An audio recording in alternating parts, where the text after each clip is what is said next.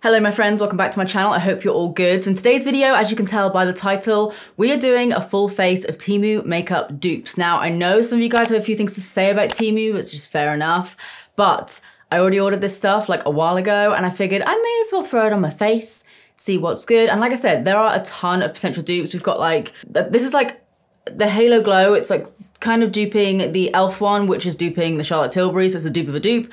We have like MAC dupes. We've got a couple that aren't dupes, like this little spinny powder. Don't know what this is, but I was intrigued. And yeah, there's a few different, I'm gonna say the word again, dupes. We need like a little dupe counter. We're probably on like 27 now, but yeah, gonna throw it on my face, see what's good.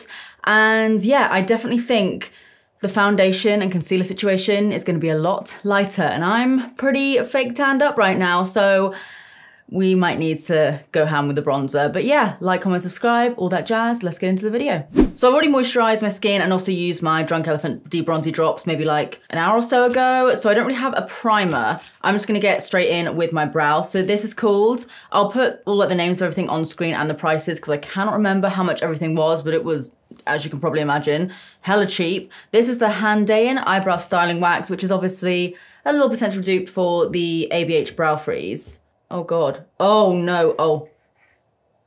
Okay, wait.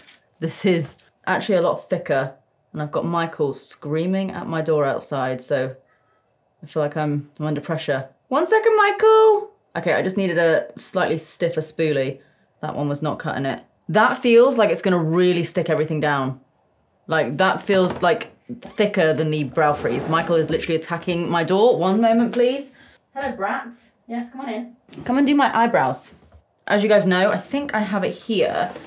Where is it? This stuff, the Unleasher Brow Gel, is basically like a dupe for the Refy Brow Sculpt. I love this stuff. It's like £2 or £3 and I'm obsessed with it. So maybe Temu have a thing going on where their brow products are dope, because this seems really, really good as well.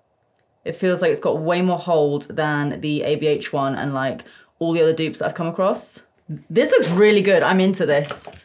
I hope they stay like that, because if we do, we might have another little Temu brow product to add to the list of favorites. Okay, I'm now gonna go in with this stuff here, the Lake Rain Halo Glow Liquid Face Filter.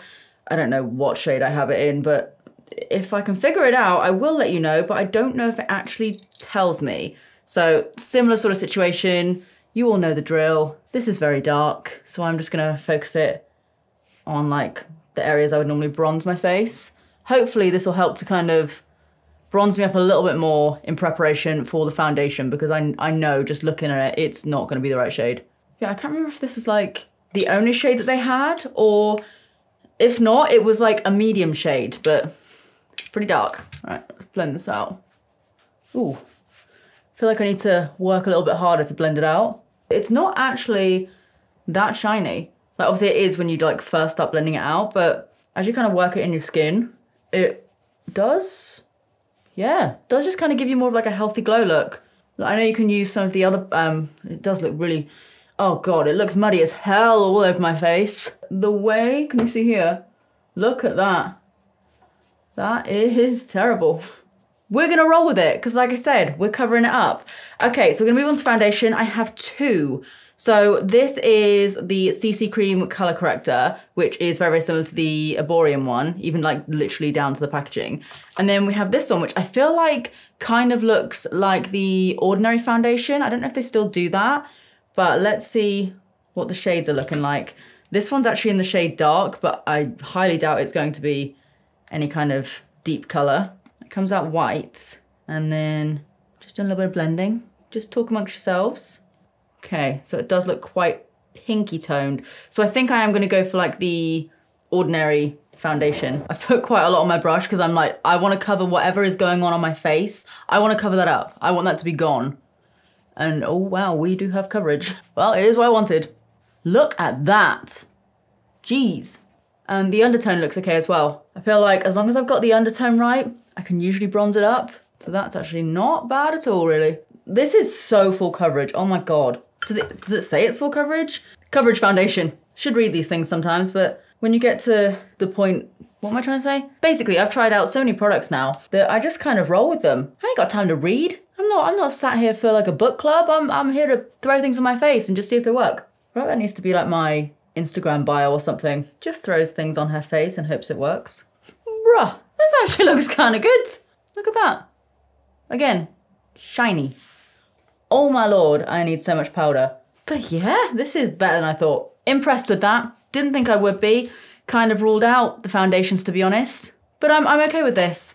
However, I do have this concealer, and I definitely, this is in the shade Natural, which normally, even on the like swatches, normally, that's so pale. That is so pale. So, okay. But I thought, don't you think this looks really similar to like Giorgio Armani packaging? I think it does. I haven't tried out, I don't know if they do a concealer like this or anything. I haven't tried it if they do, but let's try this out. I'm gonna do one eye first. It's got a nice consistency.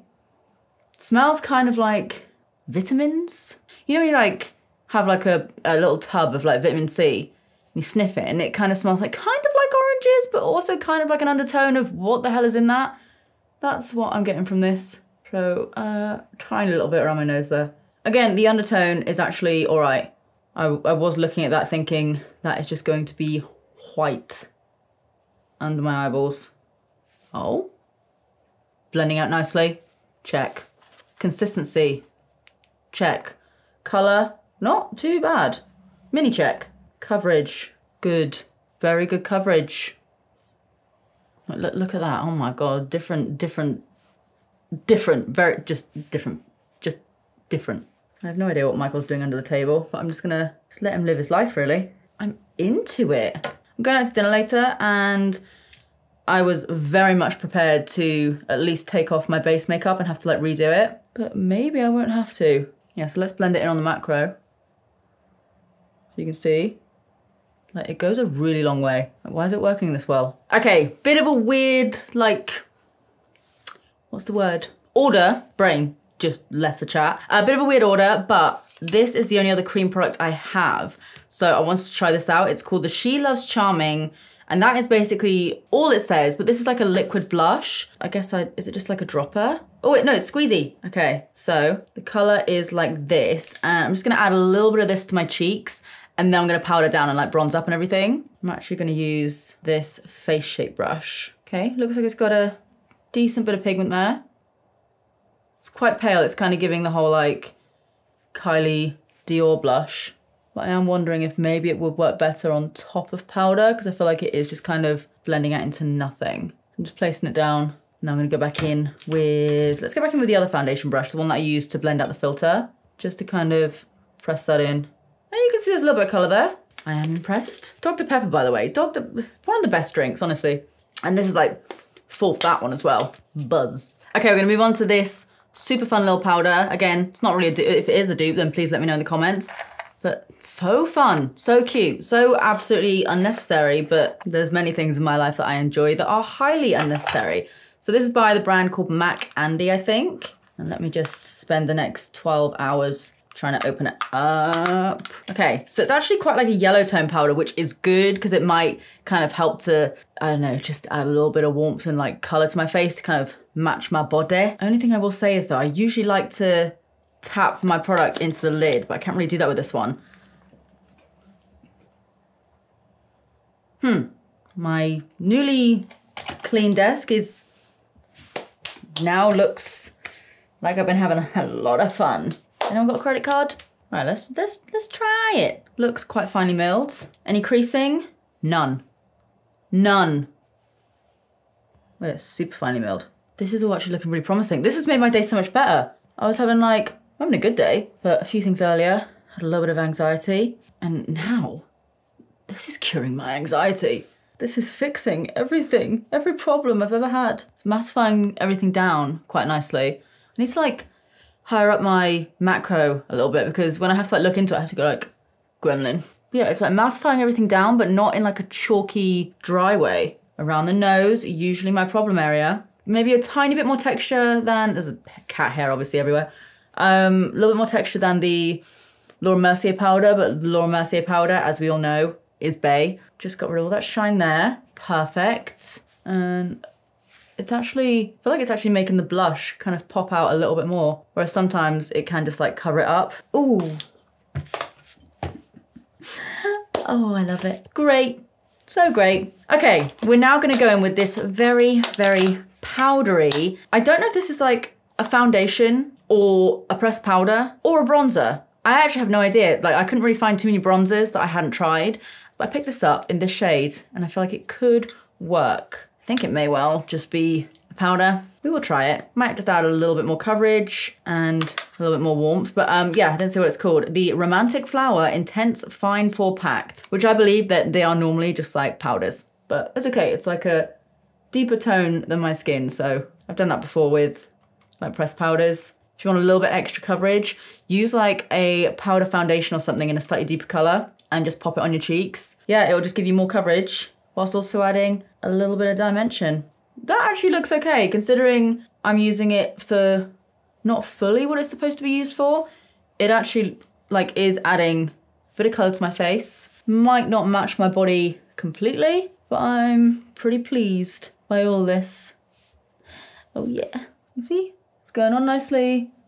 It's not going on patchy or it's not looking muddy. Yeah, that actually looks pretty good. Highlighter time. So I have the Pressed Highlight and Contour palette. It says Beauty Glaze. I don't know if that's the brand, but it is just a load of highlighters. And you guys will tell me in the comments, I'm sure. Is this like a dupe for like a Dior palette, potentially? I'm gonna have a look at Party Light. They do look more so kind of like eyeshadows than anything, just in the way they're like a little bit more foiled. But actually, on the skin, you see them shining there. They look pretty good. I think I'm gonna go in with this shade here, Party Light, because the other one does just seem a little bit too silvery for me right now. It's got a top layer that you kind of need to break into a little bit. So I'm just really trying to dig into that. Shall we? We shall. Okay, it's quite glittery, but I think we can probably dust the majority of that glitter off. Are you guys still wearing highlighter, like powder highlighter? Because I know it's not as much of a thing now, which is really sad. Evidently, I still am. Probably will for the rest of my days. It is very kind of like eyeshadowy and does look pretty textured. Like it looks good in terms of the color and in terms of just how ridiculous, like in kind of a good way, like ridiculous intense it looks. I'm still choking on that powder, but I do want to blot it down just to kind of take away a little bit of that glitter, hopefully. Just kind of make it look a little bit more wet as opposed to just a huge ass stripe of shimmery stuff. Yeah, not a fan of the shimmer. Probably wouldn't opt to use this again. It's absolutely fine. If I had to use it for the rest of my life, it would be okay. But thankfully that's not the case. Yeah, if I had to use this, no, what am I saying? What? Who are you? My brain just flatlined. Yeah, just the texture isn't really it, but it is adding a nice little glow now that I've like patted it down. Okay, we're now gonna go in with the like potential dupe from MAC. This is their Stay Glow Fix Plus, and even down to like the branding on the bottle looks very similar. Now I'm hoping this doesn't give me a repeat of the Revolution spray from like years back. Doesn't seem to be making me look overly glittery or anything. Good. All right, let's settle this down. It's actually got a really, really nice mister. Okay, smells pretty good. Very, very faint smell, but let's see how that looks in a second. I now think I'm gonna go in with my lips. I'm gonna go in with this little set that I got here. It's by a brand called Ushes? Don't know. But it's the Matte Lips 2-in-1 lipstick and liner, and I got it in the shade 05, whatever that is. It's kind of like a, yeah, like a mauvey rose kind of shade. And you know the drill. If I want to lighten it up a little bit of concealer, just there, sorts it right out. So yeah, we've got the lip liner. Actually looks like quite a nice color. It reminds me of my, here's one I prepared earlier, the 17 lip liner that I'm obsessed with. Like, it's a bit different, but do you see where I'm kind of going with that? They actually look totally different on camera, but yeah, like that's literally one of my favorite lip liners, so hopefully this will look all right. It's pretty pigmented as well. It's actually really easy to use. It's like a nice combination of like waxy and creamy, so you've got a bit of control, but it's also, you're not like scratching at your lips just to get anything out. Definitely a pun there about scratching at your lips. If that's the case, Canison Duo. I got you back. I like it a lot. That's actually a really, really nice color.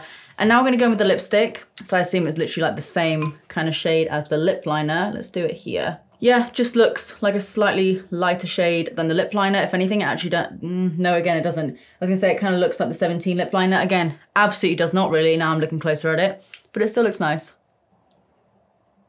And it's pigmented, and it smells kind of like fruits. Not sure which fruit, but makes you feel, you know, mildly healthy. Such a really nice lip color. My lip line is so uneven, so I need to sort that out. But the color, the texture, quite nice. That's a really nice lip color, actually. I'm very, very happy with that. It's all going to plan. Actually, it's not going to plan at all. I thought it was gonna be terrible, but it is going well. I'm buzzing. Okay, couple more products to try out. I have this palette here. Can anyone guess what this is trying to dupe right now? The Huda Beauty, what's it called?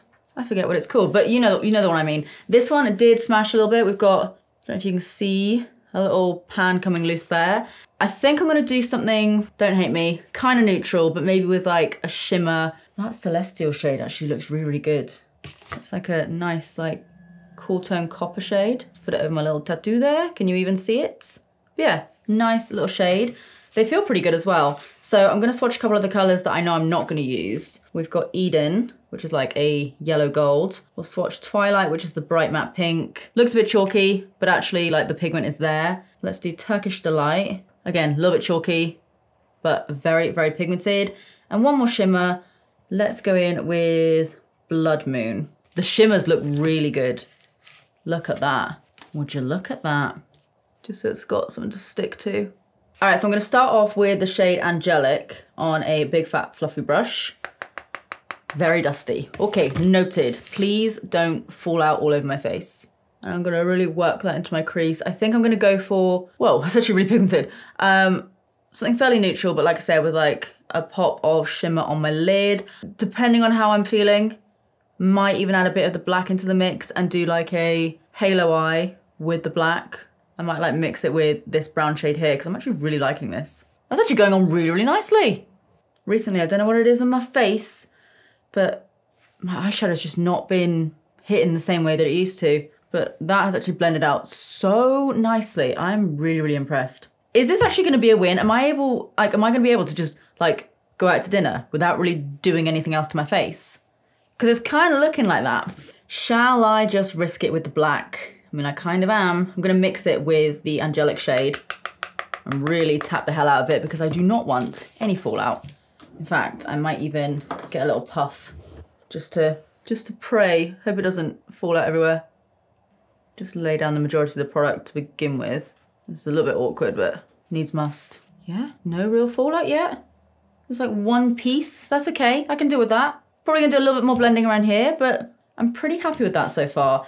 So I now think I'm either gonna take the shade Amber, might take that shade, but Oud also looks good, even though it's broken. Yeah, I wanna go with Oud actually.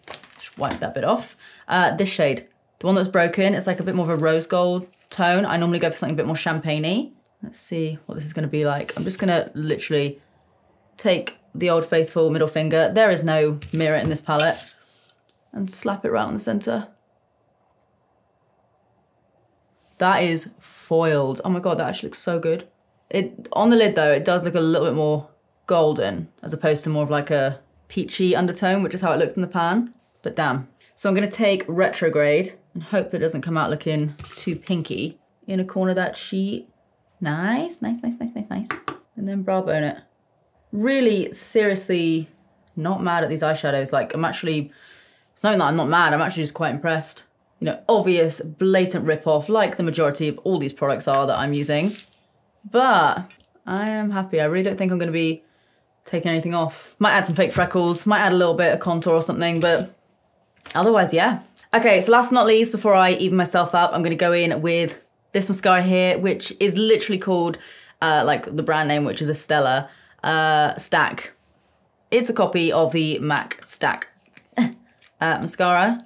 The wand looks pretty similar to, let's give it a wiggle. Doesn't seem to be like gripping at my lashes that much. Bit of a red flag. this might be a double or triple coat here. Like, it looks like natural enough and like kind of nice, but it's not doing what we want, especially when I've got this sort of eye look. I want lashes. I want flick. Give it a good old wiggle in. This makeup's looking really good right now, not gonna lie. I'm going to do the other side of my face, do the other eye, all that jazz, like I said. Might add a little bit more mascara, so if I come back with like chunky looking lashes, you know why. But yeah, I'm gonna go do the other eye. And honestly, right now, I'm just gassed at how good this actually kind of looks. Okay, gonna do the other eye. See you in literally like 0.2 seconds. Okay, my friends, this is the finished look. Still actually bloody obsessed. Like, honestly, it looks like I've used some of the products that I use every single day, but no, it's just Temu makeup. So yeah, I mean, if I, you know, had the products from Temu, I would add a little bit of a wing, which I still might before I go out. I might add some falsies, probably can't be bothered to be honest, but everything else, I really, really love it. Like you can see the setting spray, by the way, has given my skin a lot of glow, maybe a touch too much. I might add a little bit more powder, just like in the center of my face. But yeah, either way, I'm very, very impressed. I think one of my favorite products that I use today has to be the foundation, because I do feel like I underestimated it a lot and it actually really seriously came through. I really like the eyeshadow palette, and I really like the little lip combo as well, the little lip duo. Really, really into that. But yeah, guys, I'm gonna leave it here. If you guys enjoyed this video, let me know. Please give this video a big thumbs up and subscribe if you do wanna see more of me, because I upload all the damn time. You know what I just said. And yeah, let me know what other brands you guys want me to try out. If you do want me to do more Temu makeup, let me know. Like I said, I know some people love it, some people hate it. So just let me know and I'll see kind of like what the general consensus is. But yeah, I'm gonna leave it here. I love you, and I will see you, yes you, just almost banged my head on my microphone then, in the next one. Love you, bye.